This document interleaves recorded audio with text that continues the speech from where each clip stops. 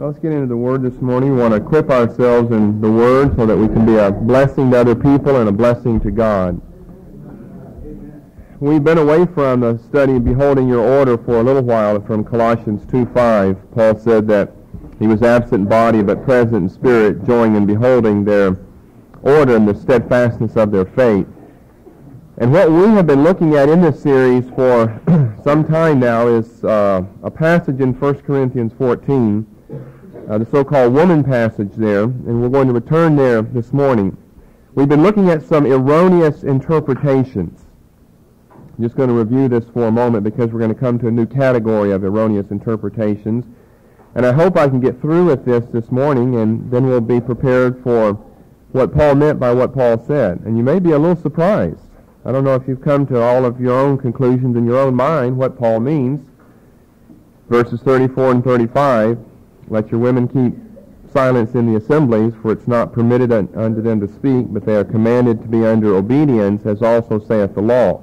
And if they will learn anything, let them ask their husbands at home, for it is a shame for women to speak in the church. I don't know if you've come to your own conclusion on that. Maybe it'd be best if you haven't totally come to it to wait, so you can hear what other people's conclusions are, and you can either choose to accept them or reject them. We have covered five interpretations so far, but we place them all under one category. If you have your notes from last time, I don't know how all of you do. I have different folders that, keep all the different notes for different classes. Or I would get in here with the folder for theology I'm supposed to be in, I don't know what. Those that misread the relationship between chapters 11 and 14. If you read any writings, any commentaries on 1 Corinthians 14, they'll say, well, obviously this is either in direct contradiction to chapter 11 or it appears to be in direct contradiction to chapter 11. And so the first thing, and this is true, I've said it myself before, the first thing that you're going to have to do is come to an understanding of the relationship of those two chapters. So the first category of interpretations would be those interpretations that misread the relationship between chapters 11 and 14 by giving the precedence to chapter 14. In other words, these are those interpretations that go too far in one direction, and that direction is they silence women completely. Where do you get that? Well, you don't get that from chapter 11. There it seems as though Paul is saying you pray and prophesy in church. So you get that from chapter 14. And once you get that, then you go back and reinterpret chapter 11. In other words, chapter 14 is read as though it came first, and it really doesn't. I mean, if someone wrote you a letter and you just kind of skipped the middle and read the end, and then you could force the middle to get into line with the end, when maybe what you should do is read it consecutively. I realize Paul did write in chapters, but Paul didn't write everything at the same time either. What the content of chapter 11 precedes the content of chapter 14. Now, so what were some of those interpretations? Let me just mention them real quickly again. Those I said we've covered about 5 that misread the relationship. And all of these go too far in one direction. I would say, I guess, too far to the right. Right's always conservative and left is liberal. We know that Paul's going to put some type of restriction on women. So if you're trying to restrict women, at least you're trying to be semi-conservative. So these go too far to the right. Or that's your right, my left hand, too far to the right. Here those are. Number one, we are told that there's simply a contradiction in the Apostle Paul's writings and there's nothing we can do about it. Well, we didn't really spend much time there. Secondly, what Paul had earlier given with his right hand, he now takes back with his left hand. This is, and I just read this again the other day in another commentary where the man said that, or maybe it was a woman writing it, I can't remember now, but they said that Paul, on further reflection and mature judgment. I mean, he really matured a lot, I guess. He had to mature in a hurry, because by the time he got to chapter 14, he already had to change his mind on chapter 11. So on further reflection or mature judgment, what the Apostle Paul had earlier granted, he now takes back, because when he starts writing the contents of chapter 14, he has brought to his mind so vividly the fact that there's so much disorder among the women in the Corinthian church, so this theory goes, that he must outlaw them speaking completely. Then a third view was, and this is the most ingenious new theory, is that these two verses in chapter 14 are a gloss. They're an interpolation. They were not written by the hand of Paul. They're non-authentic. They're written by a later scribe, and I guess the same scribe who wrote that also was happened to be copying 1 Timothy 2 and wrote those two verses in. What we're often told is that the scribe that was copying 1 Corinthians 14 knew of 1 Timothy 2, and he wanted to put something in 1 Corinthians 14 that would line this epistle up with one of Paul's other epistles. It'd make better sense just to mark out what you don't like over in 1 Timothy 2. Now, I didn't tell you this maybe last time when we were looking at this. I did give you from a commentary, a new, well-known, very powerful, popular commentary, big 800-page, thick, hardback one, that this is a new ingenious theory. That's a real easy way to deal with it, isn't it? That's kind of like, that's how the liberals deal with anything they don't like. You just take it out of the Bible, say it's not inspired. That's the way the liberals deal with whatever it is they don't like. What do the Jehovah's Witnesses do with, John 1:1? Well, in the beginning was a Word, and, a Word was with God, and he was, a God, not the God, small g. You just take out whatever you don't like there and put something else in. But from my reading of the Bible, that's not the way we play this game. The way you play this game is you find out if it's written and you don't tamper with it then. Amen. As we entitled one of the earlier messages in Revelation, warning. There's a warning on the label, handle with care. Amen. There's a warning on the label of Revelation, in the last couple of verses there in chapter 22, handle with care. And that could more or less be said for the whole Word of God. There is a warning on the label. Handle with care. It's not our book, it's God's book. So I've never been instructed in my Christianity that is really the way how we play this Christian game. The way you play the game is you play by the rules. Amen. And this is the final word of the great King. Maybe what I didn't tell you last time is that some manuscripts have verses 34 and 35 after verse 40. All right? They're at the end of the chapter. The Western family of manuscripts, by the way, that's a certain textual family, Caesarean and all of that, Byzantine. The Western family of manuscripts has the 34th and the 35th verse at the end of the chapter instead of where we find it in our Bible. And so some scholars, this man I quoted to you from last time, among them, some scholars have hypothesized, well, I guess the fact that we see a verse in several different locations probably indicates to us that it's non-authentic. Well, I don't know if you'll remember this, but in New Testament Introduction, we gave you a rather long study on those last couple of chapters in the book of Romans, Romans 15 and 16, because you think that a book's going to end with a doxology and a blessing on the people, the grace of our Lord Jesus Christ be with you. Paul only ends with that about 4 times. And you've got all different types of theories as to what truly is the end of the book of Romans. If you don't remember, we're close enough to Romans, aren't we? So jump back over to Romans chapter 15. Romans 15:33. Some people say that chapter 16 is just a non-authentic, spurious addition to the canonical book of Romans.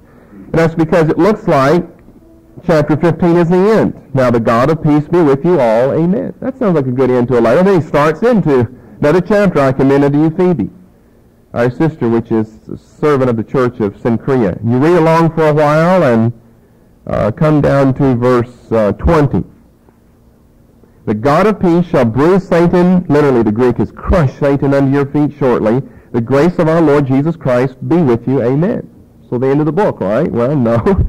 We go on to some more verses. Then verse 24. The grace of our Lord Jesus Christ be with you all.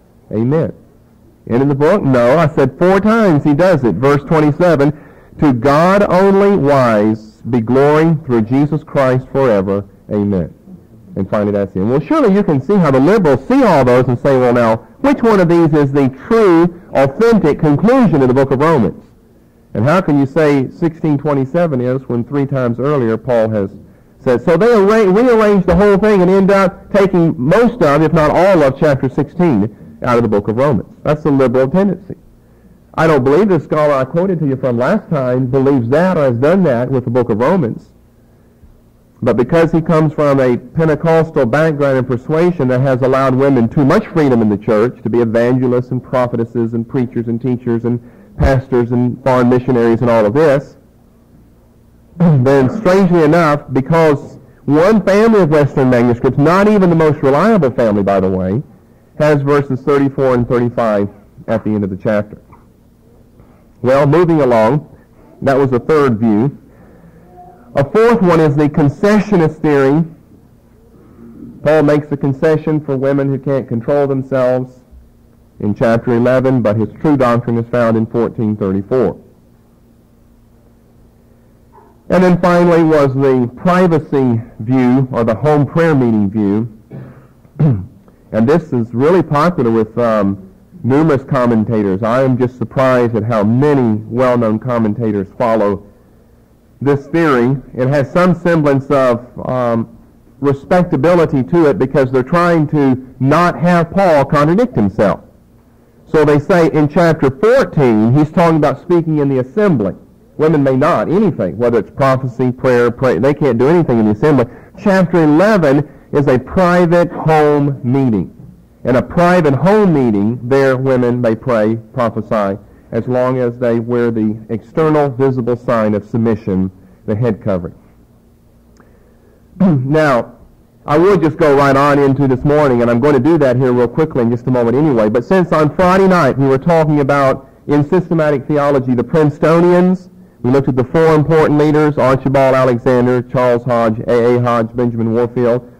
I looked up some of their views, and I just thought I would refer to this, that was a Princetonian view. And it's just a common view. Not so much maybe among a lot of lay people, but because generally the lay people go too far to the left, too far in the liberal direction.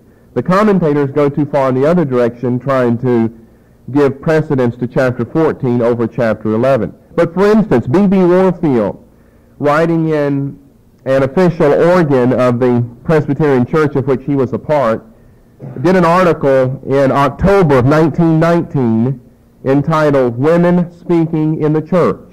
This was published in the Presbyterian, which was an official publishing organ of his denomination. In October of 1919, did an article entitled Women Speaking in the Church, and what view did he come out on with? This one right here, the view that we're on. That chapter 14 is public and chapter 11 is private. Or I think I brought and showed you Hodge's commentary on 1 Corinthians. Charles Hodge, earlier than Warfield. Maybe Warfield got his view from Hodge. Listen to what Hodge says about this passage. The speaking intended, he's talking about chapter 14, is public speaking, and especially in the church. In the Old Testament, it had been predicted that your sons and daughters shall prophesy, a prediction which the Apostle Peter quotes as verified on the day of Pentecost. Acts 2:17. And in Acts 21:9, mention is made of 4 daughters of Philip who prophesied. Now listen to this next sentence or two. The apostle himself seems to take for granted in 11:5, 1 Corinthians 11:5, he seems to take for granted that women might receive and exercise the gift of prophecy. It is therefore only the public exercise of the gift that is prohibited. That is over in chapter 14. So there's that view. It's a privacy view. You can do it in private, chapter 11, but you can't do it in public, chapter 14. We gave responses to that, and we're going to repeat some of those responses when we get into something here in a moment. Now, basically, what we end up with in this category is that the silence enjoined by the Apostle Paul is absolute. I mean, regardless of which one of these views under this first category one takes, which one of these interpretations one abides by, the silence enjoined is absolute. Women must be silent in the church. Now, as I pointed out before, and I want to point out a little more officially and formally now, if you're taking notes here, no one really believes this. All right? I'm going to show you that. No one really believes this. Those who hold this position really don't believe it. What they're trying to do is enjoin silence. You see, if you look at chapter 14 and verse 34, let your women keep silence in the churches. So what would that mean? Except, I guess, keep silence in the churches. So how can you prophesy and be silent? See, they try to get you, this is the rationale they follow. And it's good logic. It's good logic, and sometimes logic is good. Well, logic, if it's scriptural, is always good. God's word is going to be consistent with itself. And that's what we're arguing. It's going to be consistent with itself. But you're going to have to take verse 34 in the context of the whole Revelation. So we say, well, that's what we've been trying to do. And so we saw that women can prophesy, and here they can't talk in the church. So we're trying to take the context of the whole Revelation, but you still end up with an unscriptural view. They can prophesy in private, but not in public. But they're saying that this is what it said, let your women keep silence in the church. So what you've done, you understand, Paul, the silence that the apostle enjoins on the Corinthian women as being an absolute silence. Regardless of which of these views under this category one takes, you envision the prohibition as being an absolute prohibition of any speaking of women in the church publicly. Let's forget about they're wrong about dividing between public and private. Let's stay with their view that women may not speak in the church. And we say, give us chapter and verse for that. And they say, all right, 1 Corinthians 14:34, let your women keep silent in the churches. And they look at us and say, what are you going to do about that? Let your women keep silence in the churches. And we say, what are you going to do about that? They say, we believe it. I say, no, you don't. Women can prophesy in the church? They say, no. They can pray? No, they can't do that. So you believe that women must be silent? In other words, I'm asking this person, do you envision the fact that Paul enjoins absolute silence on them? Yes. I say, no, you don't. All right? Let me prove that to you. No one really believes this. No one that I've ever met or ever read really believes this. Now, if I find someone, all right, you're still wrong. But no one I found who says they believe this really believes it. Those who enjoin complete silence make their own exceptions to skirt the rule against talking. Skirt, you know what a skirt is? It's something round. Skirt means you go around. You make a law and you find a way to get around and get on the other side of it and get what other people are doing anyway. You say they're wrong, you say you're right, and then you do what they're doing. And you don't follow your own teaching. Now this may sound real elementary to you, but let me tell you this. Those egalitarians are ones who say that women are allowed to do whatever men are allowed to do. One of their, they go too far to the liberal side, too far in one direction to the left, and allow women to do too many things. And those who go too far to the left, you know what one of their chief arguments is against those who really try to, make a use of 1 Corinthians 14:34 and 35? They say, well, those of you guys who say, let your women keep silent in the church, you don't practice it yourself. Those of you who enjoin absolute silence, you don't practice it yourself. You skirt the issue, you get around it, and make all types of exceptions or allowances. Let me just give you a short list. I've done this informally before, but let me give you it more formally. Here's a list of ways by which they get around. Number one, I've never seen the fact that when women come in the church doors that fellowship is outlawed. I mean, once you get in the church, you should be silent. If the church, let's say it's when the body gathers together, so for all practical purposes, we could make it the building. We know the church in the building, but whenever the church gathers together, generally speaking, we're in a building. So when you come in the building, fellowship is outlawed. Fellowship is outlawed. Women keep silence in the church. You say, now wait a minute, he doesn't mean, well, how do you know he doesn't mean that? You just enjoyed absolute silence. See, everybody who ever comes to this passage, they know that the silence enjoined is not absolute. Every single person who approaches this knows they make their own exceptions. What's going to make the difference at the end of the day, brothers and sisters, is whether or not your exceptions are scriptural exceptions. Secondly, that would outlaw the mother's correction of the children. How would you like to be in church with children and not be able to talk? You just use sign language or just frown real seriously. That means be quiet. You couldn't even go to the back room. That's still the church. And you just look and just start mimicking and do all these faces. And you probably cause more disturbance and confusion in the house of peace than if you just said, be quiet. Well, I can't get my child to eat, so let's see. I can't talk, can't say eat, so I'm going to stand on my head over in the corner and do a real funny thing. Maybe they just open their mouth and my friend can shovel the food down there. You're going to cause more disturbance in the house of God than if you just said eat, or you'll get worn out, little Johnny, Billy, Susie. Thirdly, public singing. You couldn't sing in church, could you? How can you sing and be silent? Tell me how you can do that. Well, there's no public singing in church, right? If you believe 1 Corinthians 14:34, according to your own theory, that the silence enjoined is absolute. See, as soon as we try to bind them with that, they say, well, now, wait a minute, I didn't mean it was absolute. Well, why hold that theory then? You make your own exceptions to your theory. No one believes that women have to be absolutely silent in church. That's ridiculous. That's absurd. No one really believes that. And people who, let women do too much point out the inconsistency of people who allegedly hold to this view, that women must be silent. Now, I know just by pointing out inconsistency, you haven't proven, you haven't demonstrated your opponent's view is false. But you've said something about your opponents, though. We should be consistent in our beliefs, whatever they are. And no one's consistent with this extreme view of women being silent in church. So public singing. Now, I've never been in a church, where they just outlaw women talking, fellowshipping, correcting children, public singing. Even if you went in a group where they so-called practice 1 Corinthians 14:34, no one does. These commentators, I'm sure Charles Hodge, he had a wife, he had a son, remember, so I guess he did have a wife. Charles Hodge was in church with his wife. I'm sure his wife, chatted to other women there in the church building.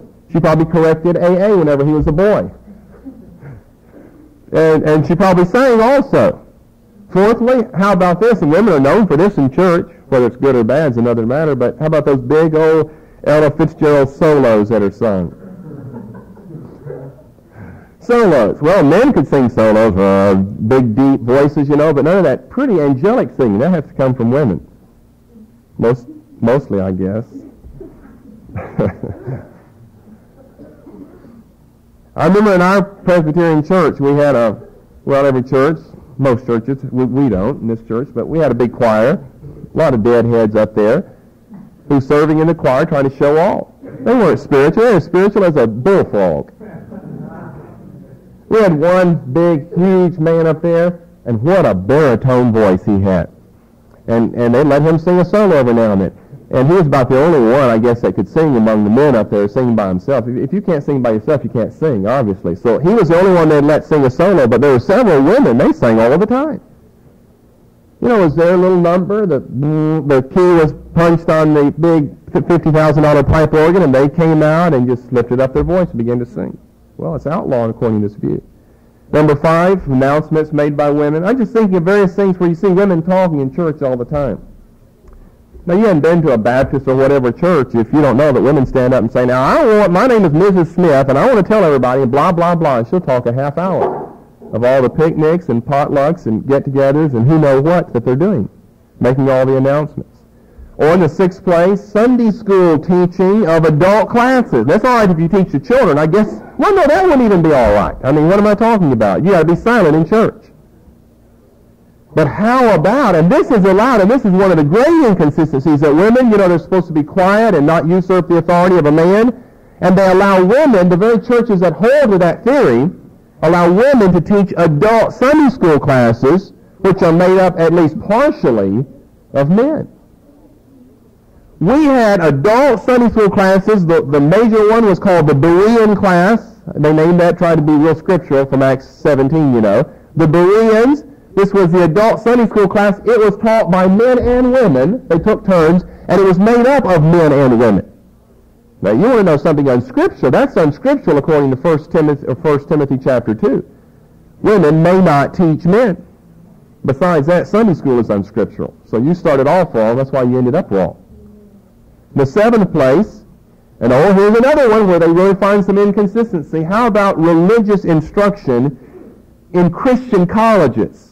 They say, well, that's not church. Well, for most people, that's about as close as you'll get to church. Religious instruction in Christian colleges. Now, Christian colleges, you have a problem there on your hands, I guess, with that in itself. But don't you have female teachers and professors of men? I mean, they might be 19, 20, 21-year-old men, but they're grown men, though. Women are teaching men in the church. That is, in Christianity, in Christendom. That'd be outlawed by the Word of God. And here's one that many of the commentators do think of, number 8, women who are missionaries to foreign lands. And their argument is, well, those are heathen men. Like, if you're a heathen, you're not a man. Oh, boy, that's a real Western chauvinistic type of condescending attitude, I think, to foreign people and foreign nations. You see, you believe that there are actually some groups where women can't teach men. That is, if you're a white man in this country, if you're civilized. But you can go overseas and teach a heathen man because he's a heathen. Because he's a heathen, he's still a man. made in the image of Adam, who is made in the image of God. I don't care if he's black or yellow or red or how intelligent or unintelligent. He's probably smarter about his world than you are about his world. So he's only uncivilized from your point of view. From his point of view, you're uncivilized. You couldn't even, sew leaves together and make an apron out of them like he could. You couldn't do anything. You couldn't survive, in the jungles without him. He might couldn't survive in New York City without you, but so 6, 1, half a dozen. We'll divide that all even right there then. But they're allowed to go as missionaries to foreign lands because those men are, quote, heathen. Unquote. Whenever I read views like that, I kind of get righteously indignant. Like, what do you mean they're heathen? I mean, number one, they're men. They're as fully a man as any man over here. And number two, most of the men in America are heathen. So either way you go, we're still dealing with the fact that women are teaching men. And these things are done by those who hold to this view that women must be silent in church and they may not usurp the authority of the man.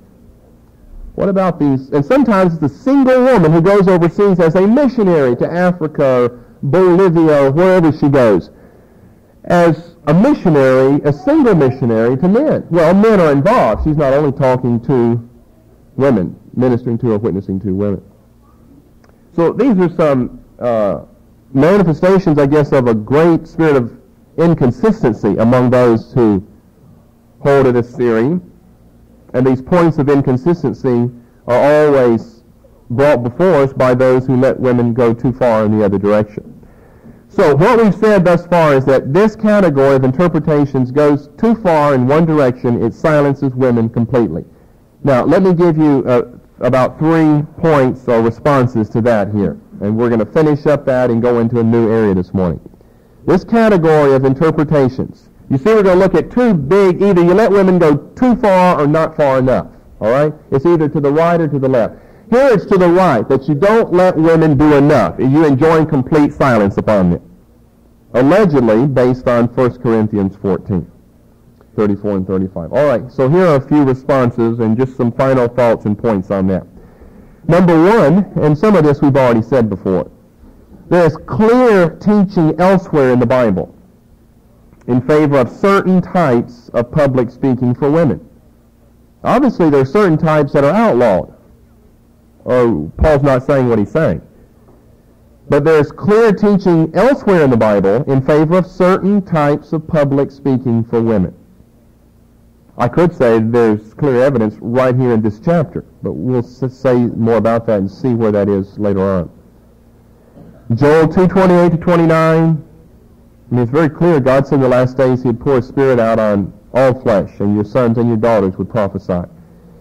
In Acts chapter 2 and verse 17, Peter quotes that. So it's New Testament as well. Joel said it would be the last days, and Joel obviously wasn't living in the last days. And how about Acts 2 verses 1 to 8? The day of Pentecost was fully come. They were all with one accord in one place. Suddenly there came a sound from heaven as a rushing mighty wind. It filled all the house where they were sitting, and there appeared unto them cloven tongues like as a fire, and sat upon each of them, and they were all filled with the Holy Ghost, and they all, spoke in tongues, as the Spirit gave them utterance. And when this was noised abroad, there were devout men, Jews, dwelling in Jerusalem from every nation under heaven. When it was noised abroad, there were 120 people there. 120 people received the baptism of the Holy Spirit, and they all spoke in tongues. And it was all public, so public that they gathered a whole audience around them. Then, of course, whenever it came time to preach, then Peter stood up with the apostles. Then the women stood up like Mary and said, "Now listen, I'm Mary, the Mother of God, the Queen of the universe, the Queen of heaven. Let me preach to you now. You would be Roman Catholics." Well, if they would be Roman Catholics, they would have accepted that. But the Jews wouldn't have, and the Christians wouldn't have. Women can't stand up and teach men. So when it came time to preach, the apostles stood up and preached. But we did public speaking, uttering things in tongues. And what did the people say about that? How is it that we all hear them speak in our own tongues the wonderful works of God? It was all public, and it was done by all the people. Now that's what Acts 2:1-8 says. If you don't believe that, you don't believe the Bible. That was a public word in tongues given to men, women, boys, girls, to all those Jews dwelling in Jerusalem, and it was given by the 120, by men and by women. So I'm saying there's clear evidence in the Bible that women are allowed to have some type of public utterance when men are involved, when men are in the audience. Just depends on what type of utterance we're talking about. All right, in Acts 21 and verse 9. Philip had 4 virgin daughters that prophesied. I don't think they prophesied to one another.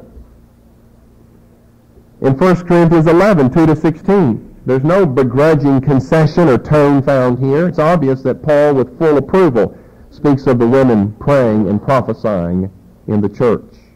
Last verse there talks about the church. There is a church word in 1 Corinthians 11.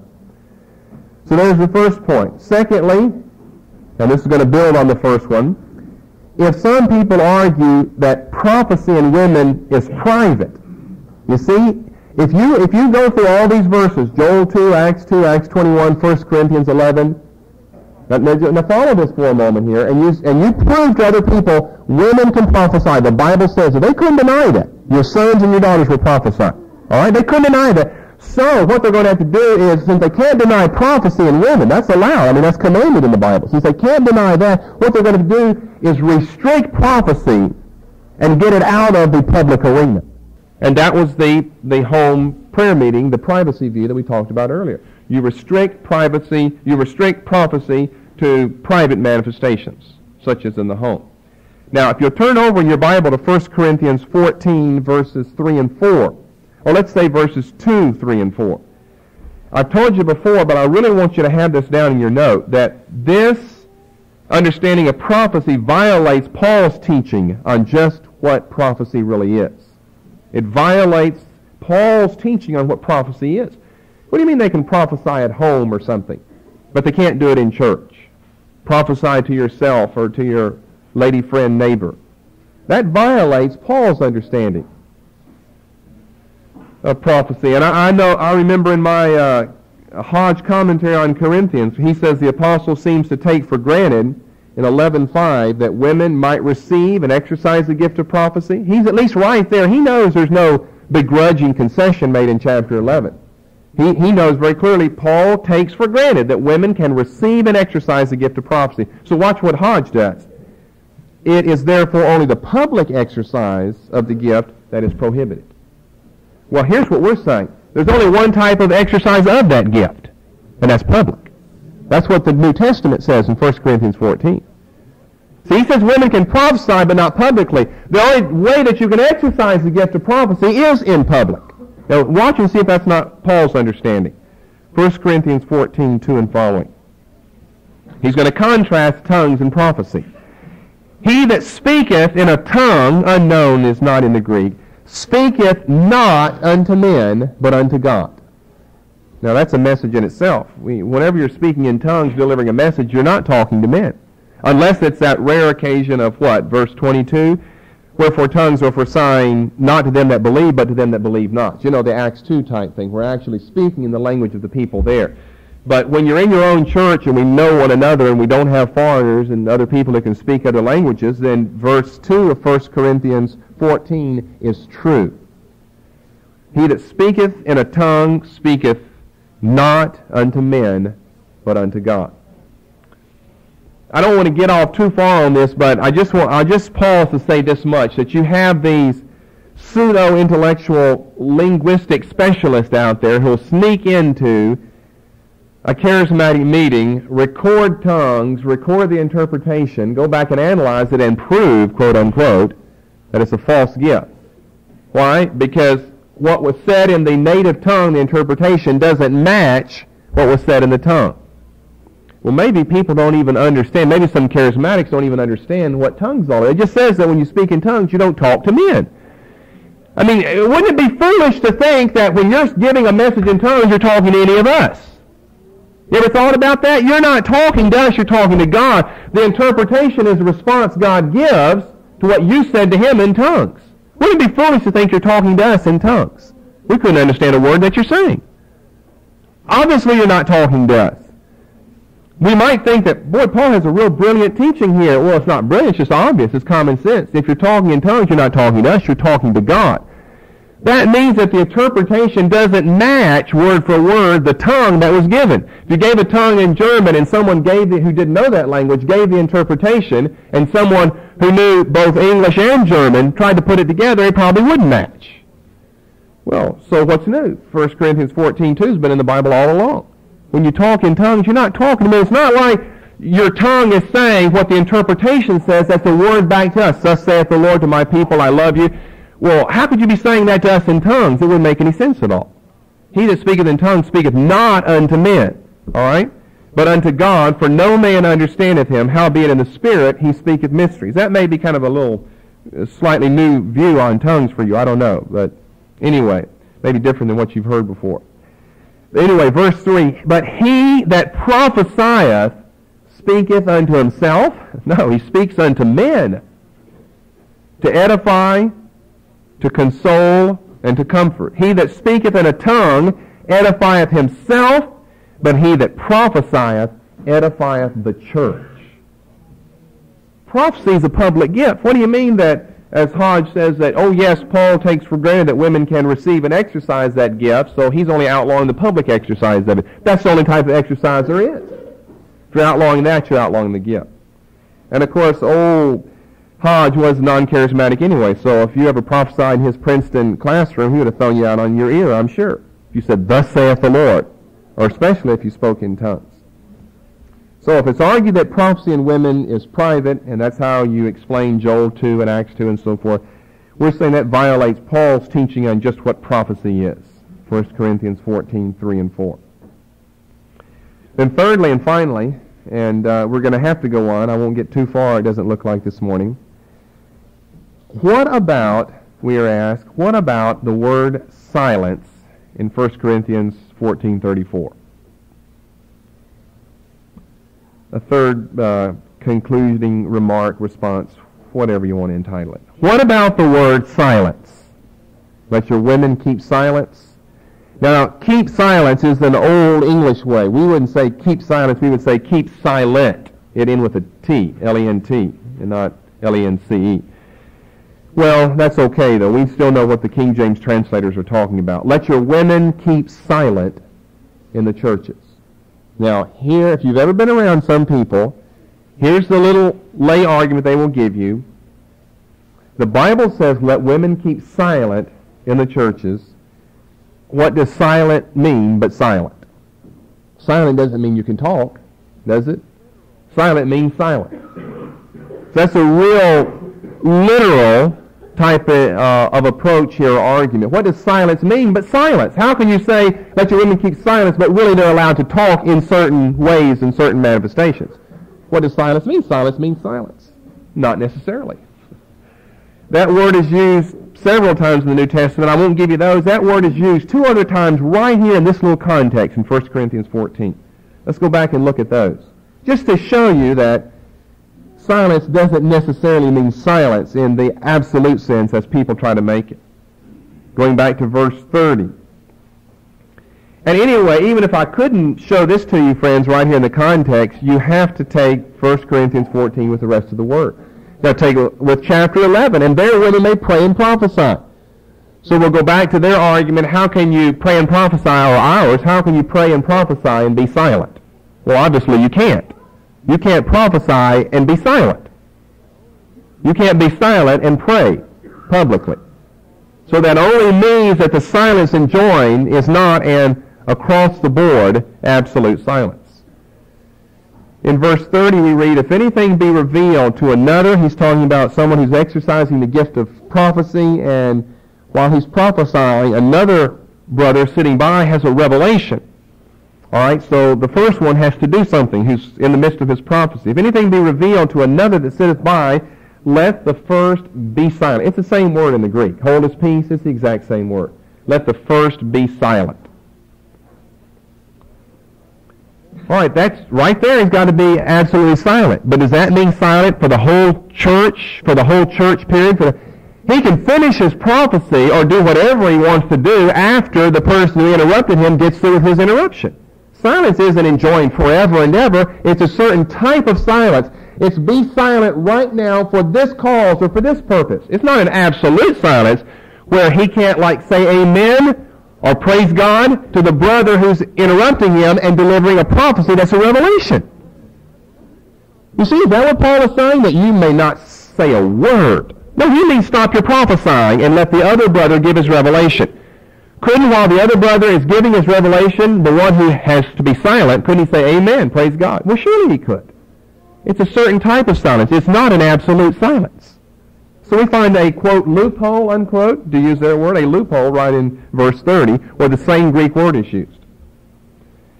And then let's move back into the 28th verse. Here we have not regulations on the gift of prophecy, but regulations on the gift of tongues. If there be no interpreter, this is for the man who speaks in a tongue, verse 27. If there be no interpreter, let him keep silent. It's the same Greek word again, 3 times used right here in just the spread of a half dozen verses.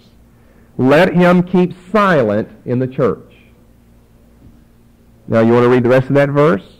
But let him speak. Well, no, wait a minute. How can you be silent and speak? It's a certain type of silence that's being enjoined. You all following along in verse 28? Those people who say silence means silence. Not necessarily. Not necessarily. I mean, if one of you were to raise your hand and want to ask a question right now, I might just say, be silent, because I want to finish my point. But I don't mean that you can't say amen as I'm finishing my point, though. Amen. It's a certain type of silence we're enjoining upon you. It's right here in the very passage. We see we have little keys, little glimpses that God is trying to give us to help us interpret what verses 34 and 35 mean. These hard-line people who, as I say, no one really is hard-line. No one believes what they say they believe. But when they come along and say women may not speak in the church, period, that's not what the Apostle Paul said. When he said be silent, it's not permitted unto them to speak. They're commanded to be under obedience, as also saith the law. If they will learn anything, let them ask their husbands at home, for it's a shame for women to speak in the church. It's not a shame to prophesy in church. Well, that's contradicting chapter 11. It's a certain type of speaking, all right, Paul's talking about. So let's look at 28 again here, and we'll go on then. I think I've made my point. If there be no interpreter, let him keep silence in the church, and let him speak. Keep silent and speak. Keep silent and speak. I would say that's kind of like the catchphrase you should remember as a woman. Keep silent and speak. That means there are certain types of silence that is enjoined absolutely upon you, and there are certain types of speakings that are permitted from you. You could remember that as your little motto as a Christian charismatic sister. I'm supposed to keep silent and talk. Now, maybe some other people won't understand what you mean by your motto, like, wow, we'll say, well, it's right in the Bible. Haven't you read the Bible? Paul told tongue speakers to keep silent and speak. See, you say, well, how do you come up with all your interpretations? I come up with them just by reading the Bible. You just look at it and you think, now, wait a minute, all right, now Paul said, if he means absolute silence, it's all right with me, it doesn't affect me anyway. So I'll go either way. If women have to be quiet, it's fine with me. I still get to talk. So I don't care whether you get to talk or not. See, it doesn't hurt me at all. So, all right, since I don't care, I don't have anything to lose or to gain what I believe on this matter, personally, then let's find out what Paul really meant then. If he meant absolutely no talking, I'm in favor of that. As long as the rest of the Word of God teaches that, I'm in favor of that. If the rest of the Word of God's not in favor of that, then that's not what Paul said. So you start reading real carefully, and you read over and over and over, and just keep reading, and all of a sudden it just becomes real obvious and clear to you. If there be no interpreter, let him keep silence in the church, and let him speak to himself and to God. Someone might say, well, he's just talking about do it in your mind. Well, I don't know how you speak in your mind, though. I don't know how you speak in tongues mentally. Speaking in tongues is an utterance gift, right? Other types of gifts, like, word of wisdom or word of knowledge, they're not necessarily utterance. They come to you in the mind or in the spirit realm or whatever you want to say. Speaking in tongues is an utterance gift, though. Let him speak to himself and to God. Well, you know what he's saying, that if you feel like you've got an anointing or whatever to talk in tongues, and you're not willing to interpret what you say, and you're aware of the fact there is no interpreter, no gift of interpretation in the church, then you can't talk out loud for, everybody as though this is a word to them. You can still speak out loud, but do it softly. We might say under your breath, pray to God in the Spirit just by yourself. Why? Because verse 2, you speak mysteries to God in the Spirit, and verse 4, you edify yourself. You can't edify the church talking in tongues without an interpretation. We've got to have speech that's intelligible before we're benefited from that. But you can still talk in tongues. So again, the motto is keep silent and speak. Now, if you don't have any questions on all of that, we're going to come to a new category of interpretations then. All of these are the interpretations who go too far in one direction of binding and constricting women so they are not allowed to speak in church. Let's come to some other interpretations.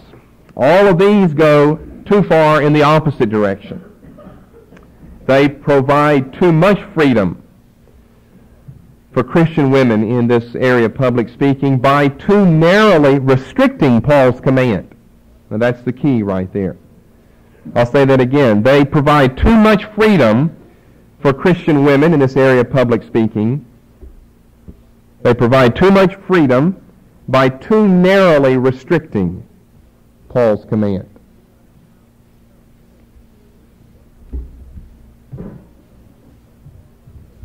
Now, what I've said thus far is this, that everybody who sees 1 Corinthians 14:34 knows that the silence is not absolute. Even those who say it is, they make some allowance there.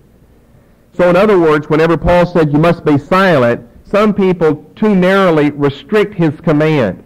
In other words, they're saying, now this prohibition only applies in this instance, and it's just, a little small. In other words, in all of these other areas, women may speak. And sometimes all of the other areas may be a little bit too broad. All right, let me show you on what we can call a speaking timeline. I just thought this might help explain it to you. This is a timeline. This first point over here on the far left, that represents absolute silence. Women may not speak at all.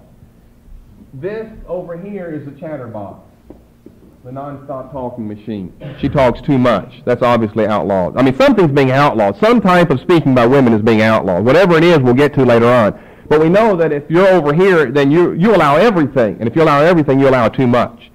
So it depends on where you come down on this line right here.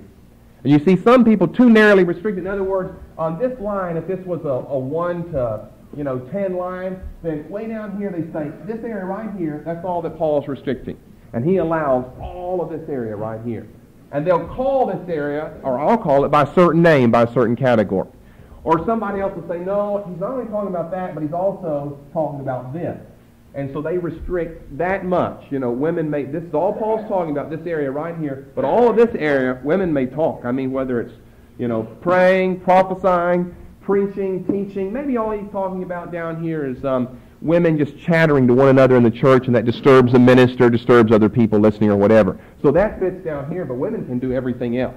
And you've got different people that kind of back up on this line, restricting Paul's command. And as you get closer back here, then obviously you're closer to the earlier category of views that we talked about.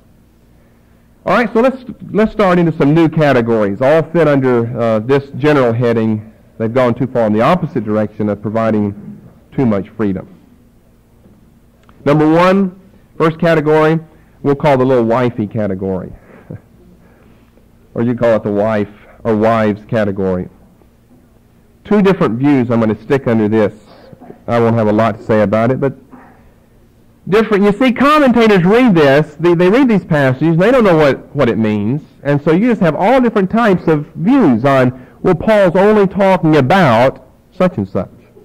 So the little wifey view, the first part of that, tells us that Paul is only referring to married women, that is, to wives. They say that's implied in verse 35 when Paul said, if you've got a question, ask your husband. So he's not talking to unmarried women. Paul is only talking to married women. They must be quiet. Well, why must married women be quiet, but unmarried women be allowed to speak? They still really haven't answered, well, haven't at all answered that. I mean, it's partially true what they're saying that Paul is talking to married women because that's the natural state of a grown Christian woman. Right? I mean, it's a natural state to be married. So when you said that, Paul's only talking to married women, you've almost said more than you really want to say because you've said he's talking to everybody, all the women. Not any men and not any single girls, but, I mean, generally single, unmarried teenage girls aren't talking anyway. So there's married women out there. They got married and they got a lot of freedom and security and comfort from their husband, and they went wild as a talking machine, non-stop talking machine.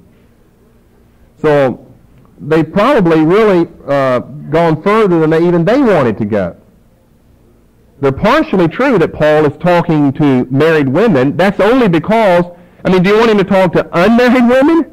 He'd be talking to a very small minority in the Corinthian church. What's the natural state of a grown woman? It's to be married. It's a natural state. If a person is celibate, divorced, widowed, or whatever, those form the exceptions. The natural, obvious state is the Adam and Eve, the getting married and multiply and reproduce and fill up the earth and subdue it. That's the natural state of a grown Christian woman. Another view under this category, this is in one charismatic's writings. I just read it the other day. It's an earlier view of his. He gave it up. It's the wives of the prophets view. The wives of the prophets. He tried to take the context into consideration, and so he went back into verse 29 and saw this: let the prophet speak, 2 or 3, and let the other judge, and if anything be revealed to another that sitteth by, let the first hold his peace. And he took that prophet as being just that, one in a fivefold ministry office, rather than exercising the simple gift of prophecy, which is another matter we'll talk about some other time. And so he understood verse 29 to be talking about the utterances given by the prophets, full-fledged prophets, in the church of Corinth. And the prophets may have been giving some prophecies, and their wives may have been involved in the judging or discerning of them, may not have liked what old Herman said, and that could have caused a real embarrassing situation in the church. And so what this charismatic writer tells us, Paul is talking about, is that the wives of the prophets may not question the prophecies of their husbands, because that might create an embarrassing situation in the church. Well, it's commendable that someone's trying to get the context, but we've kind of gone beyond now regulations on tongues and regulation on prophecy, which is where this would naturally fit. We have an intervening verse, 33, God's not the author of confusion but of peace, into regulation concerning women and public speaking. So I would still ask, what have you really accomplished in inventing this? You still end up prohibiting, with the first view under this category, the majority of Christian women, because they would be married. And with the second view under this category, you're not hardly talking about anybody, because where are some prophets in the church today, and where are their wives? See, that happens to be, and he's one who's just gone totally overboard in the egalitarian way. But this is a real nice, in other words, this type of restriction is one of these restrictions right here. The only women who may not talk is those who are married to a prophet. Well, who does that affect in our body? Who does that affect anywhere? Nobody. Well, God needs to raise up some prophets, and so hopefully they'll be married, some of them, so it would affect their wife. But who does that affect in the church? Nobody. So you've effectively said 1 Corinthians 14, 34, and 35 aren't in the Bible then. Right? That's what you've effectively done. Paul was only talking about women who are married to prophets. Who does that affect? This little group way down here. In other words, all of this group and all this type of speaking is all allowed and permitted. The only type being outlawed is what we're talking about here. Well, I don't think that's right. When you read the chapter here, something sneaky there as far as I'm concerned. And besides, going back to the general wife view, which is that it refers to wives, and they say that, well, it's implied in verse 35 because it says, let them ask their husbands. And also in verse 34, the same Greek word for woman or for women can be translated wife or wives, which is true. Besides, you would be providing a good incentive for spiritual women to never marry them, which would almost be kind of a 1 Timothy 4:1 and following doctrine of a demon. Spiritual women want to be used of God somehow, but if you get married, zip, shut your mouth up. You can talk as much and as long as you want to. In other words, this is kind of an absurd theory in view here. You may talk as much and as often as you want to, as long as you're unmarried. Now, if you're a spiritual woman, you want to prophesy and be used of God, what is this view a good incentive for? Celibacy. Becoming an old maid. Because I want to prophesy and be used of God. You better not get married. Whenever you get married, zip, your mouth has to go shut then. Well, why? What is it that the married state brings upon where a woman has to be quiet where unmarried women can talk? They never have. No one has ever really defined or explained that. Another and a second category then, that's the little wifey category. Other people concentrate on the word speak. It's not permitted unto them to speak. In verse 34, they concentrate on the word speak, and they try to locate a particular form of speaking that the apostle had in mind. In other words, they don't really know what the passage is saying, and so they're trying to look at it real carefully. They know that Paul's not enjoining absolute silence. So if it says, let your women keep silent in the churches, all right, we don't really know what that means, so we go on. It's not permitted unto them to speak. You know, there are different speaking words.